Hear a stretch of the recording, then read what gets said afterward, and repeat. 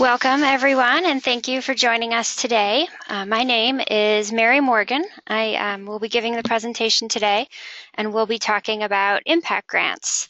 The title of today's presentation is Impact Grants, Turning Ideas into Action.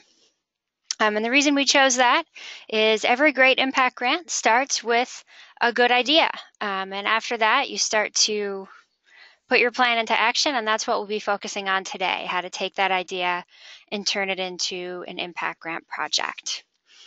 Impact grant applications are online right now, so anybody can go in and view them and get started. They are due by September 4th at noon Central Time, so you have quite a bit of time to get that application in. Please be aware that that deadline is very strict. So we can't make any exceptions for that. Impact grants are competitive, so make sure that you start your application early. And if you're attending today, you're doing just that.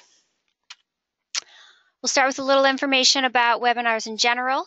Some information here. If you get disconnected, please click on the email link. If you have any issues along the way, please call us. We'll help you get right back in and get started. So the basics of impact grants. Impact grants are the biggest grants that the Elks National Foundation offers. They are between $2,500 and $10,000, and they can be used for large-scale Elks-led service projects. Your project should focus on serving community members in need and with a strong local focus. So we receive applications from all over the country, small towns, big cities, rural areas, everything in between. So make sure that you tell us about your community when you're filling out the application. You know your community best, and so tell us, you've done the research and this is what you want to focus on. Elks involvement in an impact grant is absolutely essential. If your project doesn't have Elks involvement, it will not get approved. It's that simple. As I mentioned, applications are online now, and impact grants are competitive. So unlike our other applications, if you submit an application and we have questions, we can give you a call, send you an email, get it figured out. Unfortunately, with impact grants, as soon as it's submitted, it is final. So that's why we encourage you to call us and talk to us and ask any questions, and we'll help you along the way. So here is a flow chart to kind of visualize what we're talking about today. So you start with a big picture issue. So what is one thing that your lodge wants to focus on? Who does the lodge want to help? So maybe your lodge wants to help youth. So you'd start there, and then you'd think about your community need. What do youth in your community need? And then when you find out what the needs are for youth in your community, what are you going to address specifically, and how are you going to address that? So the project is the end result of this brainstorm, this issue, this idea, and then a plan put into action. So a great example of this would be childhood obesity. So childhood obesity is a big issue in the United States. So maybe that's something that your lodge is passionate about, and that's what you want to focus on. So when you boil that down to maybe a local community need, and perhaps in your community that issue is healthy food. Maybe access to healthy food isn't that easy for people in your community, either because of location, because of price, for a lot of different reasons. So then you can say, okay, how do we go about providing healthy food options for children? And then you brainstorm potential projects. So community garden, a healthy living program, fresh produce. So that's a great way to take that big picture issue and funnel it down to your project. Another example might be homeless veterans. So a lot of veterans in this community in this country have issues with homelessness. So you think about and boil that down to a local community need.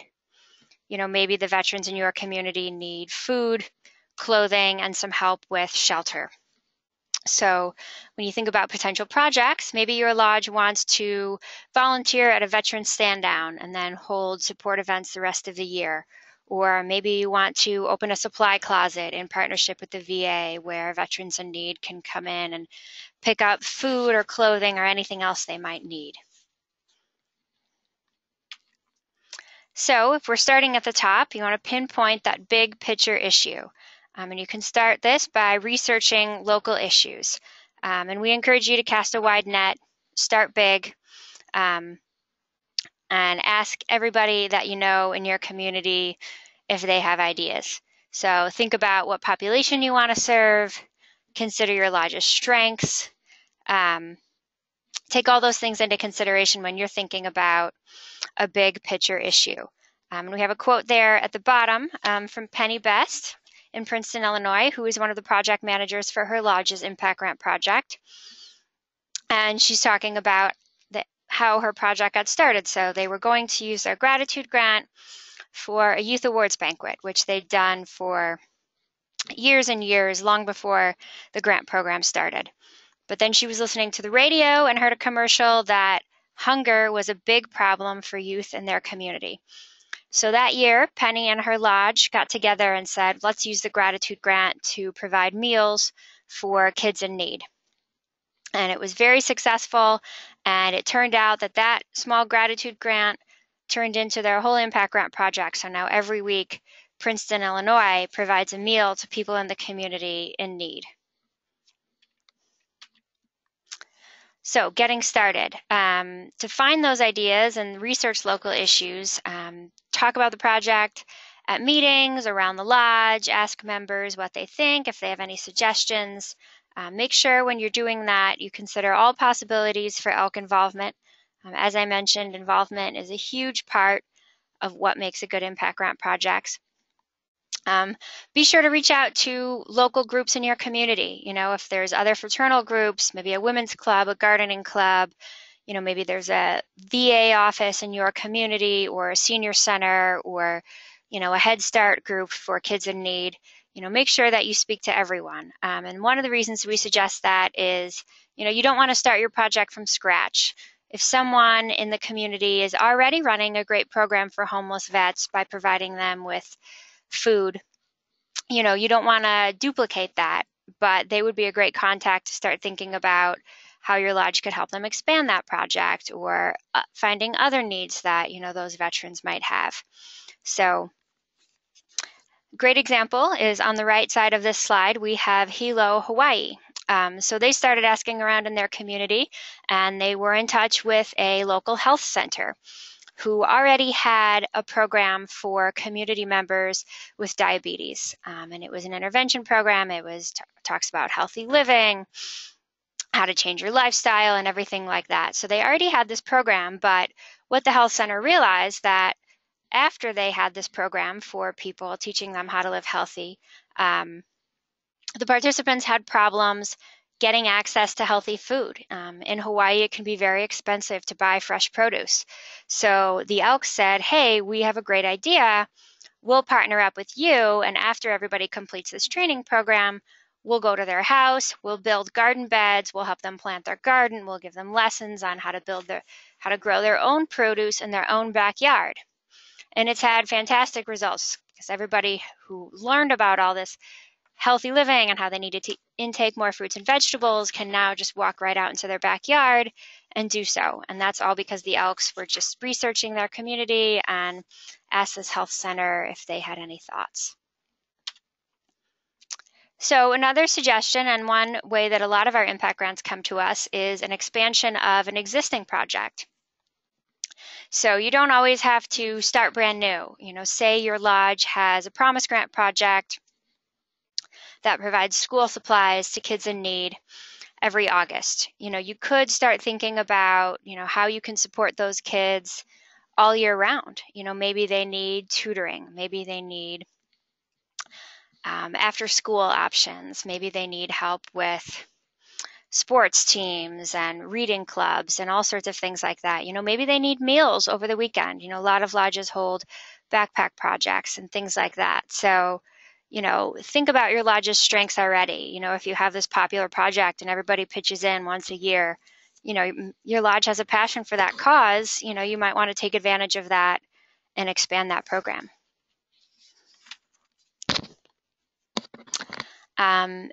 And so when you're researching the project, don't overlook the potential for project partners.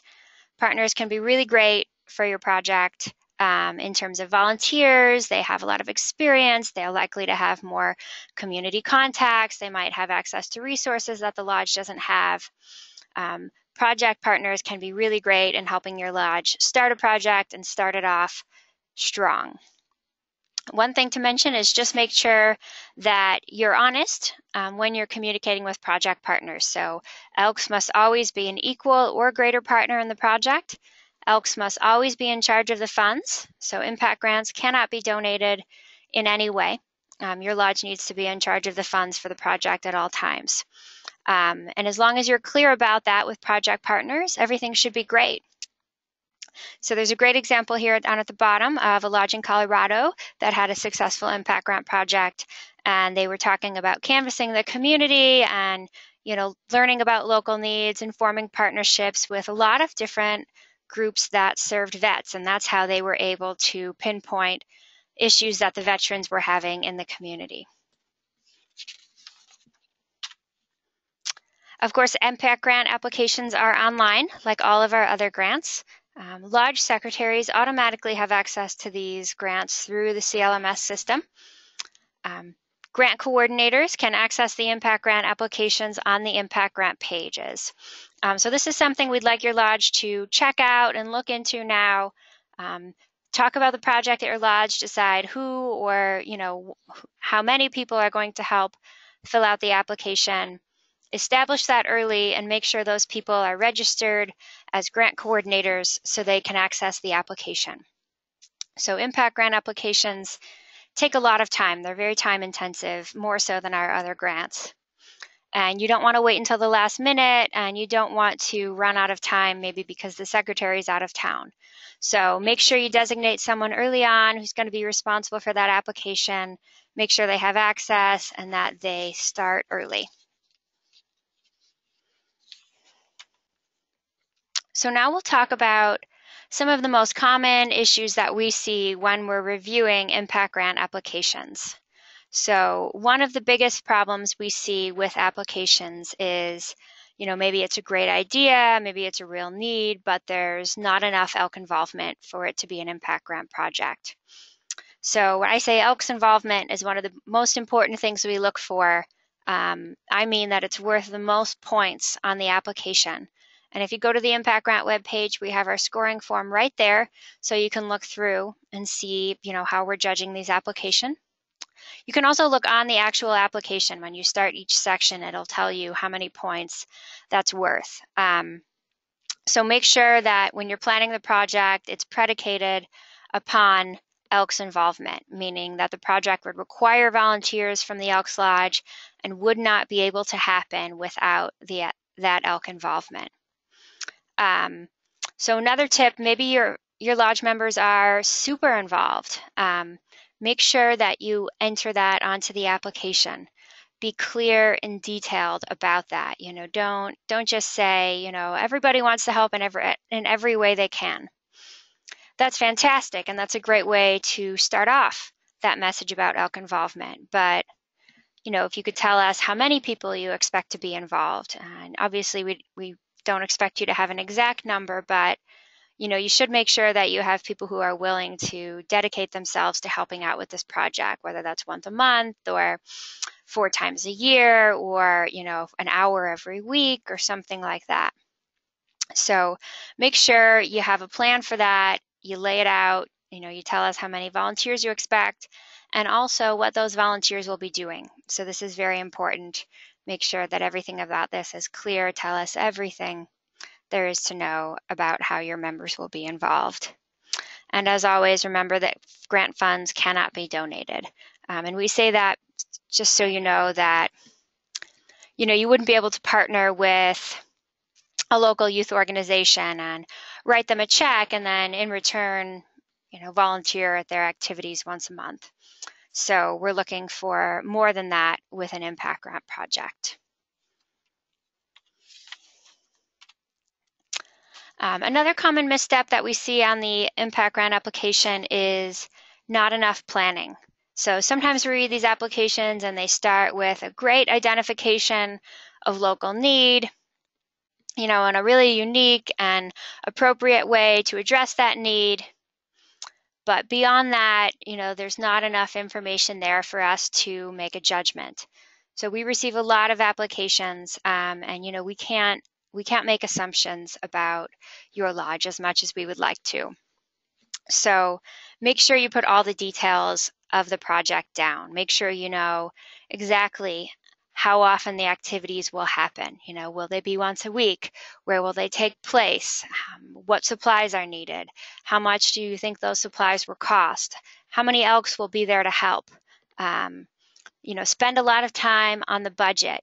Convince us that your absolutely intention is to spend these funds well, that you've considered that and you've thought it out, and you're going to be economical and spend people's time and money wisely. So make sure you lay out the whole plan so that if someone didn't know anything about their project and they read your application, they'd have a really strong idea about exactly what you were going to do.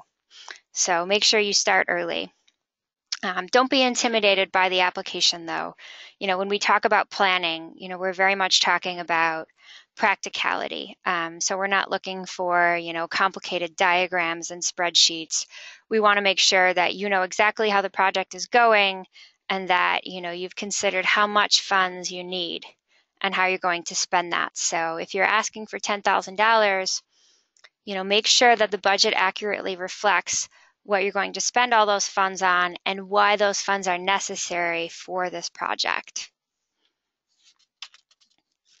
And one more note about the budget, you don't always have to ask for $10,000. We receive a lot of applications from lodges who, start out with this great idea and they come out their plan and they figure out like, hey, we could run this project and we could run this project well this first year with $8,000, so if that's the case, then, request $8,000, things like that can show us that you've really considered and thought about how much funds this project needs.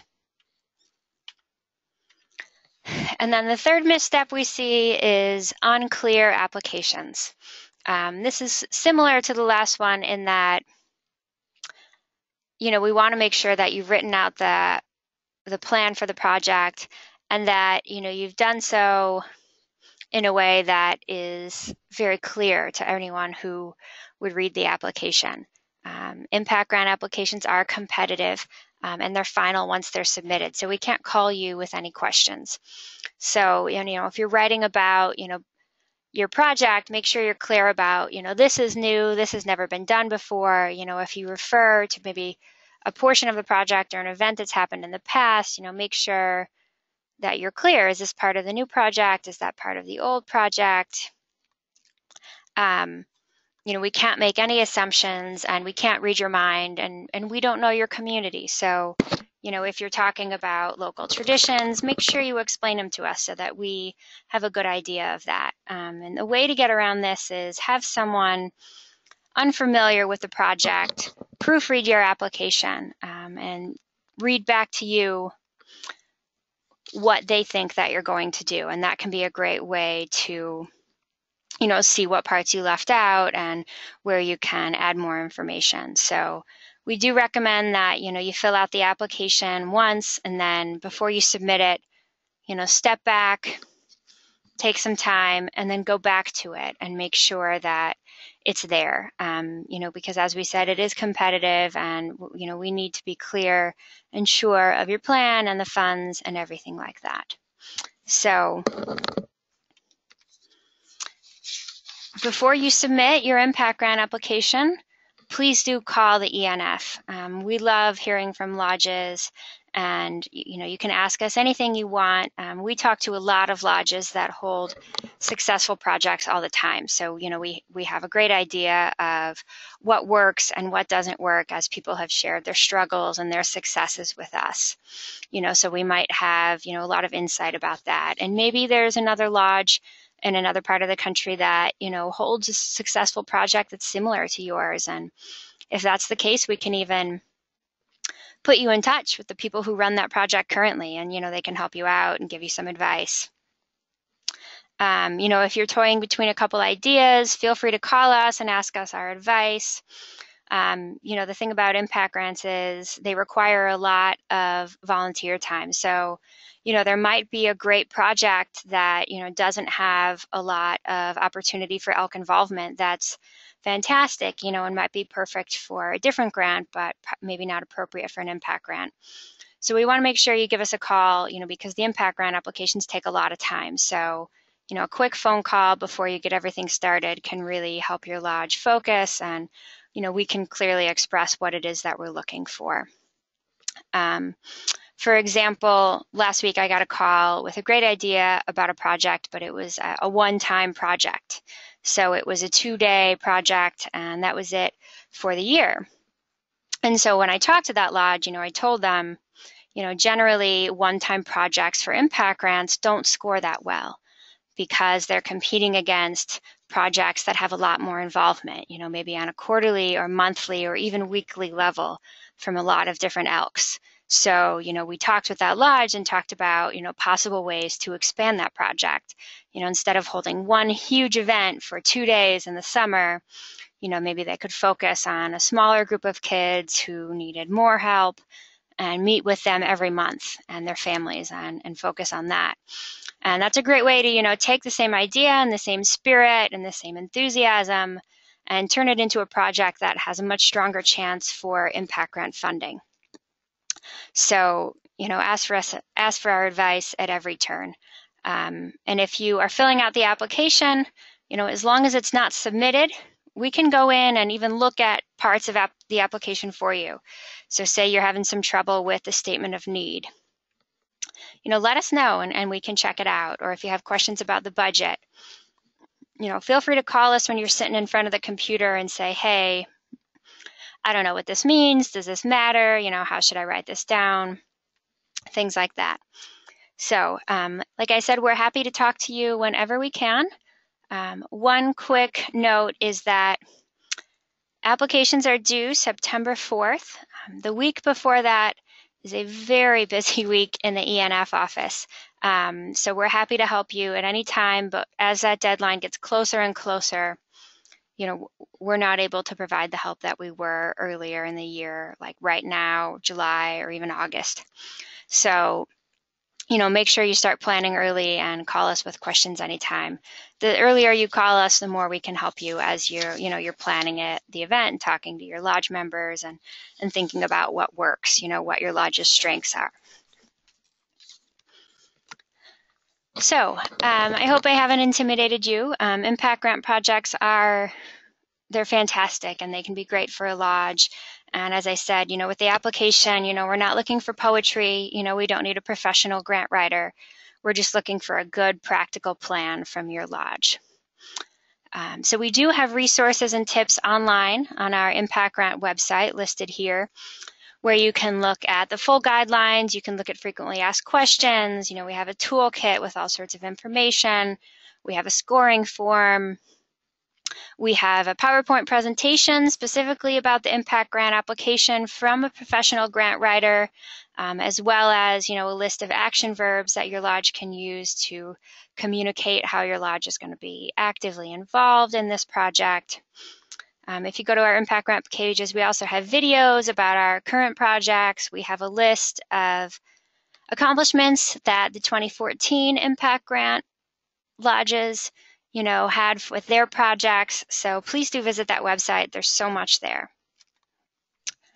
So here is the contact information. I know I've said contact us. Here is how you do it.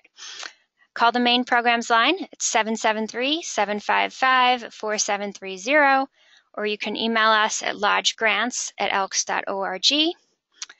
And once again, that application for the impact grant is online now, and it is due September 4th at noon Central Time. So I'm looking at the question box here, and it seems there are a couple questions. So one, somebody would like to know if they can submit attachments with their impact grant application.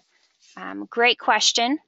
Unfortunately, you cannot. So when you're filling out the impact grant application, make sure all the information we need is on that application. You can't mail anything to us to attach. You can't email us anything. It all has to be explained and contained within that application. I have another question here about the dates for the impact grant. The impact grant does run on the calendar year. So the applications that you'll be submitting by September 4th will be evaluated in the months of September and October. Impact grant recipients will be announced in late October. At that time, we'll work with lodges to get the paperwork we need, set up any requirements, and the impact grant checks are mailed out to lodges in early December so that the lodges will have the money ready to go in their bank account and ready to spend on January 1st, because the impact grants run on the calendar year. So that's January 1st, 2016 to December 31st, 2016. So in all of our publications and things like that, you might notice that we refer to these as our 2016 impact grants. And that's what we mean, because they run exactly on the calendar year. Okay, great. Well, thank you everyone for joining us today. I hope to hear from you. I hope you guys are all excited about this possibility in your community. I've continued to be impressed with the volunteer service and the dedication of all the impact grant projects that we've funded in the past. So I hope a few more lodges will get involved and get excited about this opportunity.